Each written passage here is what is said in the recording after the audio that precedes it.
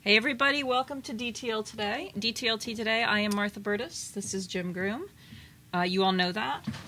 We're going to try and make up for yesterday's broadcast. Yeah, which went off the rails. Tim and I weren't in the office, and that's what happens when Tim and I aren't here to keep everything under control. Me and Andy were making art. Yeah, it was unplanned art.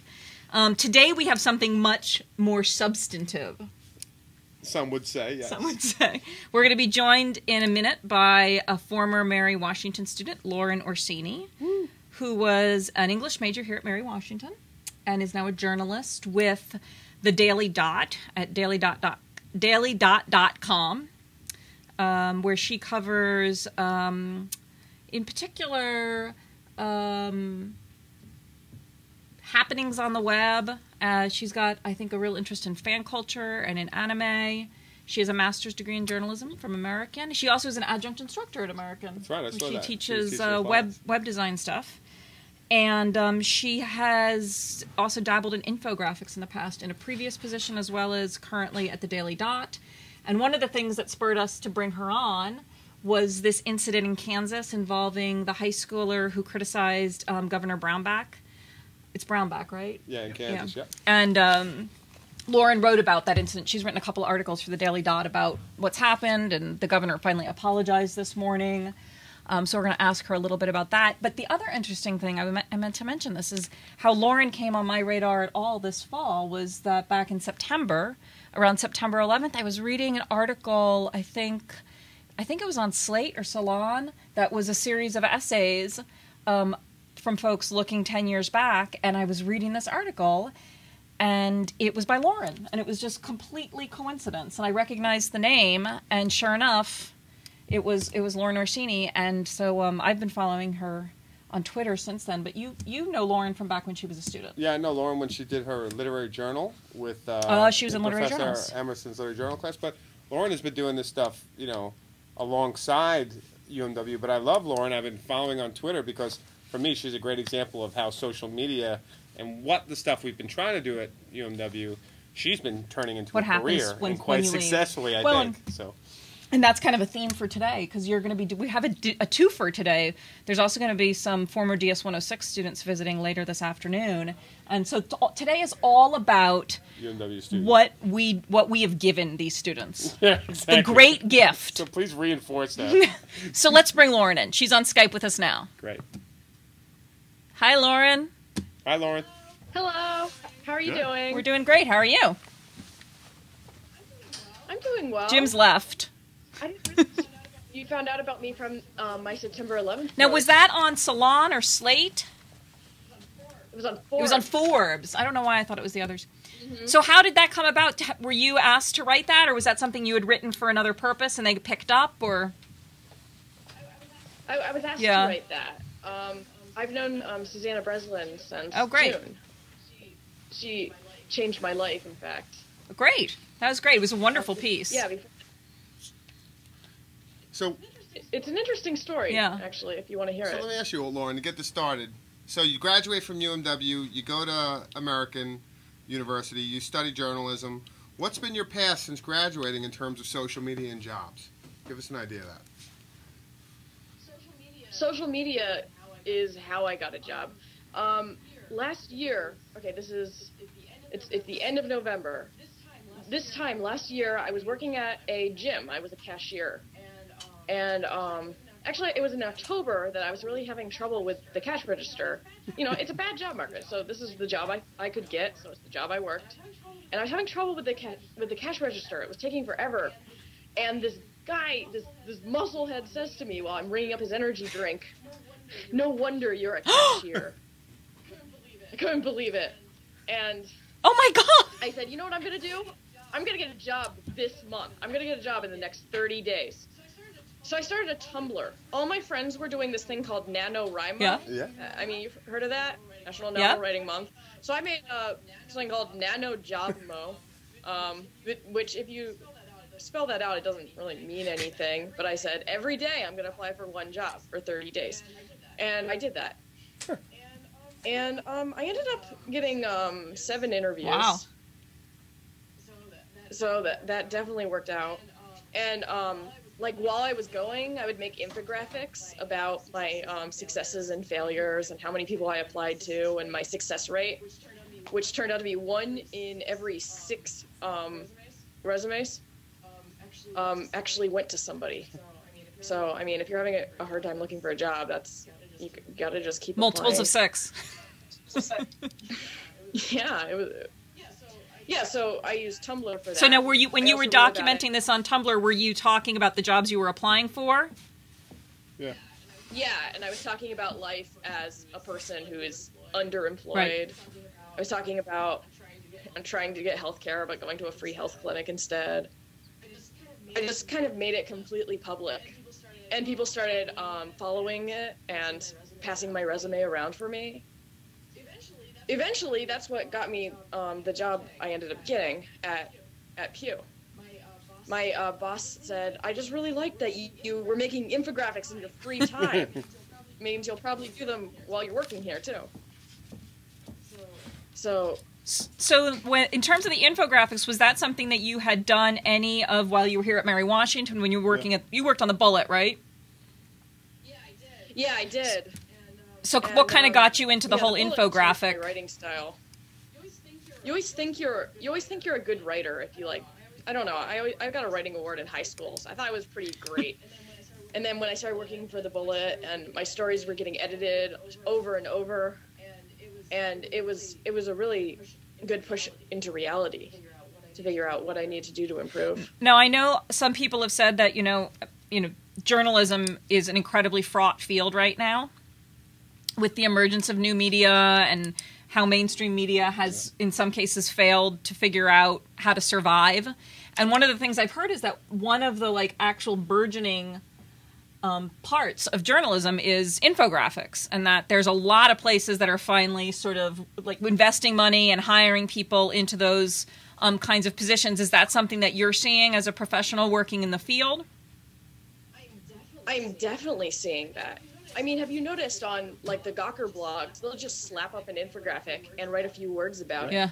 And the infographics are going viral now. On my Pinterest, I mean, if anyone uses Pinterest, I have a pin board that's just infographics, and all these strangers are following it. It's my most followed board. Really? People are loving these. It's a picture's worth 1,000 words. I guess an infographic's worth 10 million. It's got the data in there, too. It's interesting that you bring up Pinterest, because me and my wife were just looking at that the other night, and I like that site a lot. I've never seen it. It's still invite only, but it's something worth looking, because it's kind of like a Delicious, but it's visual. So you pin it on a board. That's and you cool. can see everything someone else is looking at, and kind of brings those things up. Now, Lauren, we have your Occupy Wall Street infographic up, and one of the things that's interesting is you're talking about, I got my job through Tumblr, talking about how I don't have a job and I'm underemployed. Sounds like you're part of the 99%. And on top of that, you went and made an infographic here. So we have it up. Anything you want to say about your Occupy Wall Street infographic? That was kind of a joke. It started as an inside joke in the office. And by the way, my office is right here in my living room. We're all located all over the country, so we sit around in a chat room all day, and we were joking about wow, everyone is playing, every band is playing at Occupy Wall Street. Who's going to be next? Who isn't going to be next? So we decided to turn it into a infographic. So that's cool. And I don't have the stats right now about how popular it was, but people seem to get a good laugh from it. So tell us a little bit about the Daily Dot. The Daily Dot is what we're trying to do is be the community newspaper of the World Wide Web. Instead of talking about tech news, we talk about people. I prefer to focus on communities of obsession, because that's actually what my boss calls my beat, which is, I think, a creepy way of saying fan culture. Yeah. I love that, communities of obsession. That's right. Yeah, I mean, I've always been obsessed with this stuff.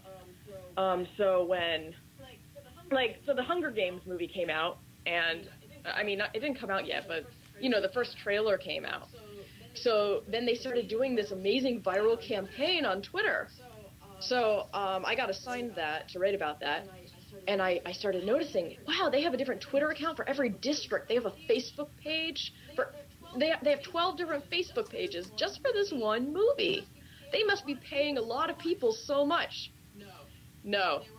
They were all teenagers. They're all fans who just love the Hunger Games. They were working for free. And that kind of stuff fascinates me. It's funny. I love that you're saying that, because another way to talk about fan fiction or these communities' obsession, and I taught this DS-106 class, and one of the things we got into and talked a lot about was some people call it fan fiction, but a lot of theorists call it fan labor. Yeah. And it's the idea of all this labor for free that people do because they're obsessed with it, and how the internet has kind of provided a crazy new market for viral marketing that's completely cheap.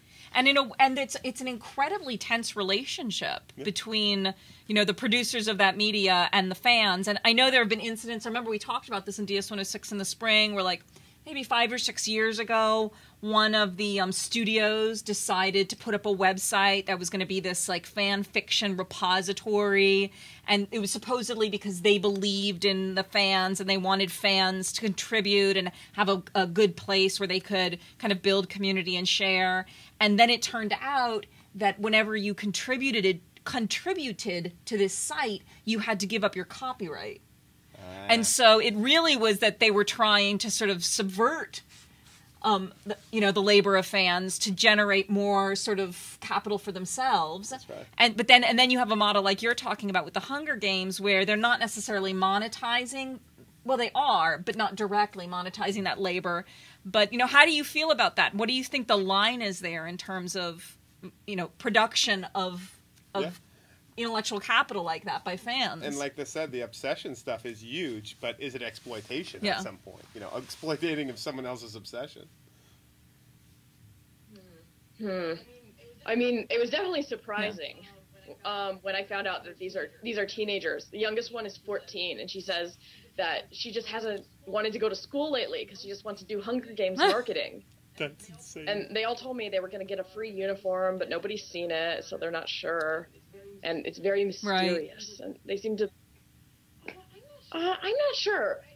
I mean, I'm not one to talk about working for free because I spend my entire year volunteering for Anime USA, which is an anime convention in Washington, D.C., where I send out a monthly press release.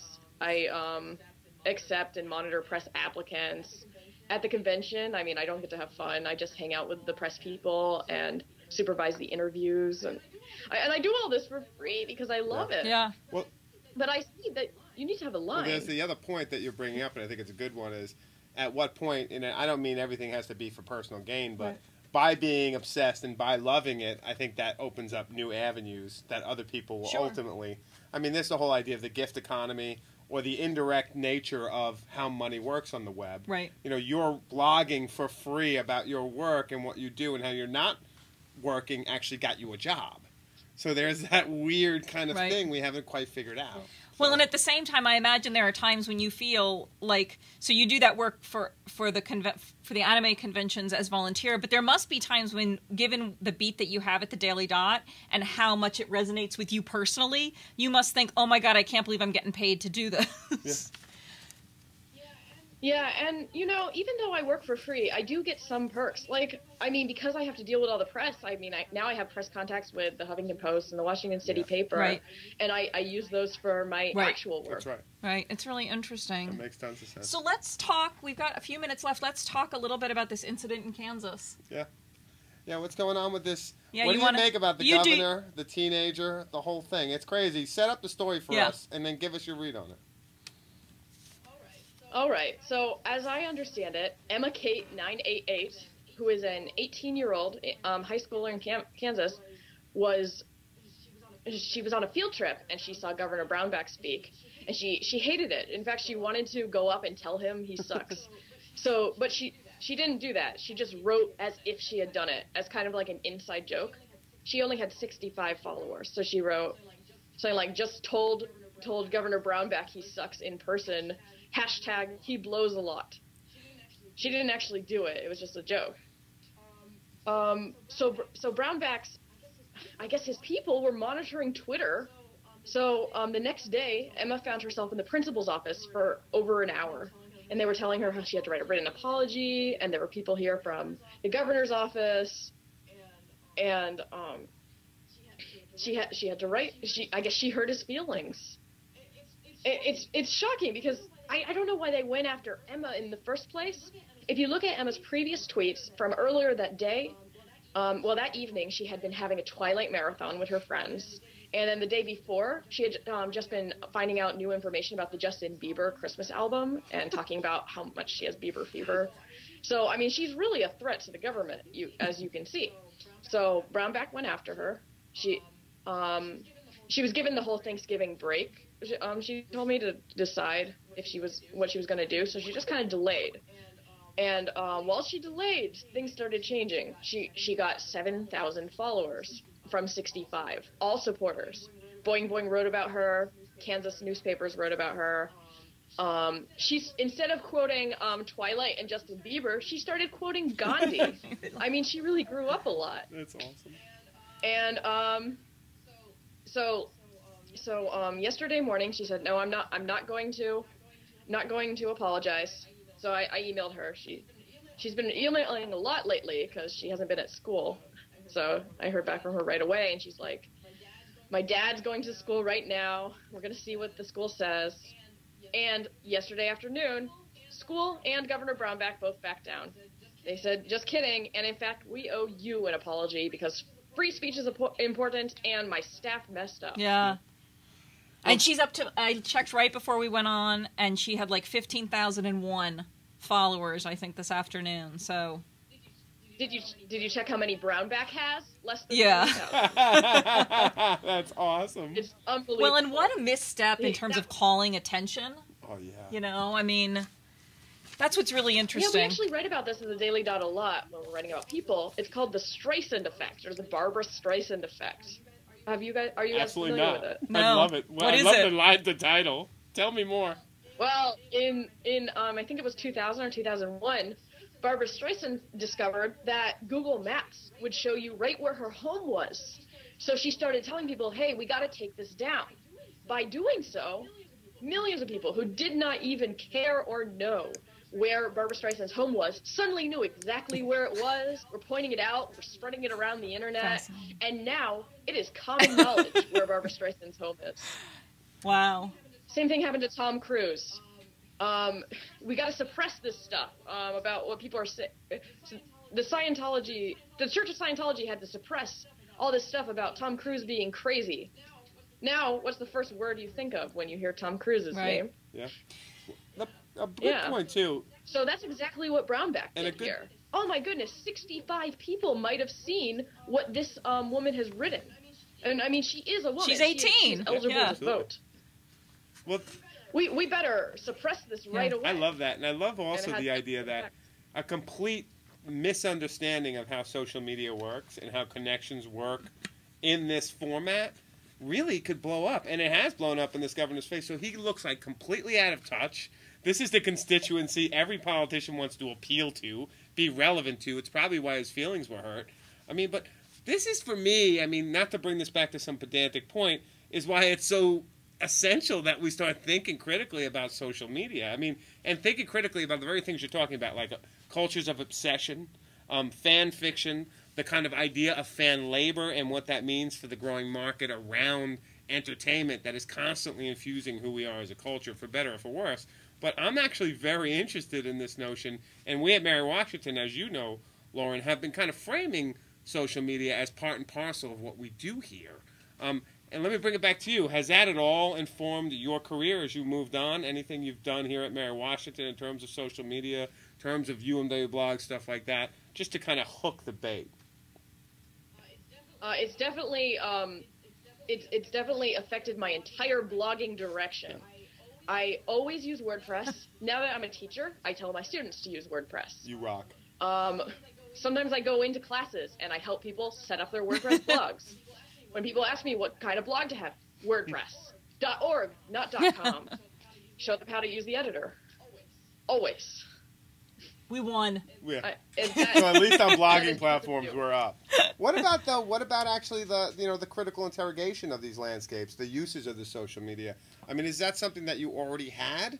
Or is that something that you think that university, whether American or UMW or whatever, helped you kind of critically understand better? Or is that something that you think most college students are doing independently of their degrees? Yeah, is it something that you had to do despite what you were learning in the classroom? Yeah. Or do you feel like it was something that was really fostered by the institutions? Well, it's hard for me to say because when I was at Mary Washington, I wasn't even on Twitter. I didn't join until 2009, and I thought I was a pretty early adopter. Yeah. I mean, I never thought about blogging before college. Well, no, that's not true. Because I had a really crappy blog. You were like Zangin? On PETAs.com, which doesn't even exist anymore. Which one? But PETAs.com. And it was different then because I didn't blog because I didn't put any thought into what I'd write on my blog. I would usually write one sentence posts, and every week I would just recode it because I got sick of how it looked. And at Mary Washington, I thought more about the substance and less about the look because now you don't have to recode everything. Yeah. Like if I wanted, like back then when I was 13, if I wanted my blog to say that I wrote it on November 29th, I had to manually write in November 29th, 2001. How archaic. Yeah, that's awesome. So what advice do you have? Mm-hmm. So if for other students out there who are watching this, you're a graduate, UMW. They're about to graduate into this horrible job market. Yeah, you went to a master's degree. You know, you're kind of, up on up. You're on your way to become the other 1%. So, what would you say?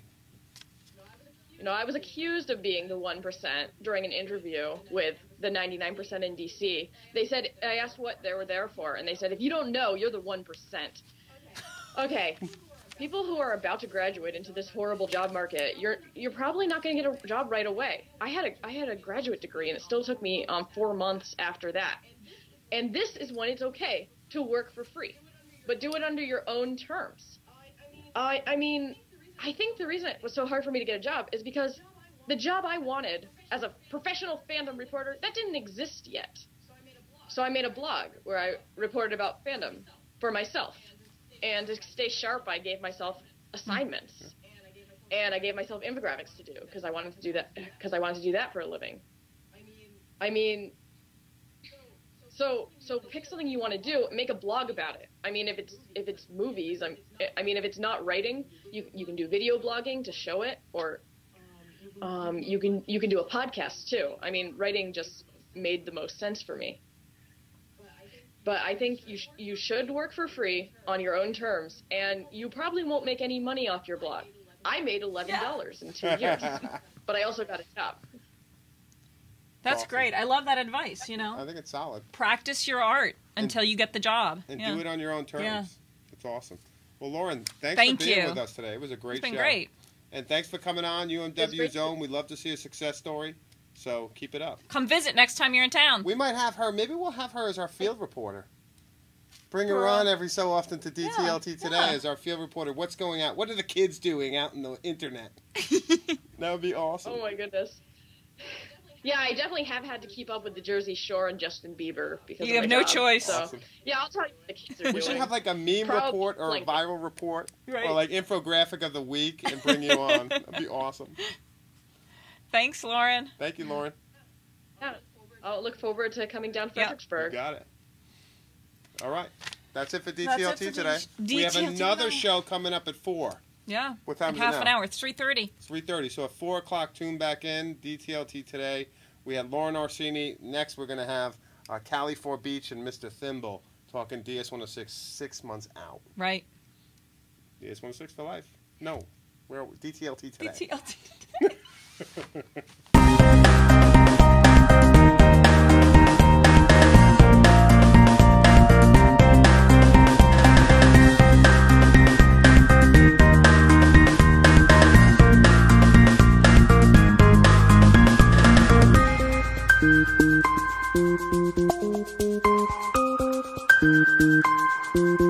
Bye.